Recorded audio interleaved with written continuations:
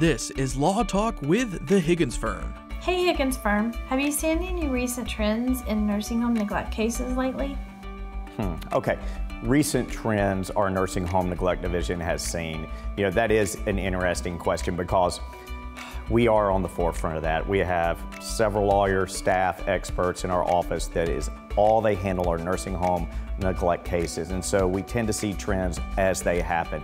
I will say that one of the more recent and long-term trends that we've seen in severe neglect cases is where we have a bad nursing home that has decided to put profits over people. And what I mean by that, what usually happens is we'll get not just one case, but we'll get 3 or 4 cases from the same nursing home. We get a lot of cases either from other family members if they've heard about our cases, or perhaps other lawyers who don't handle nursing home cases send them to us.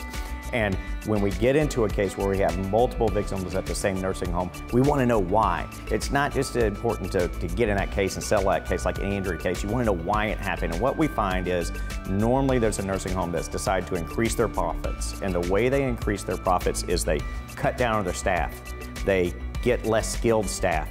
They don't pay their staff enough. So you have these poor CNTs and nurses that are running around this nursing home. They don't have enough help, so they can't answer alarm bells. They can't turn patients. They can't make sure that they're getting the care they need.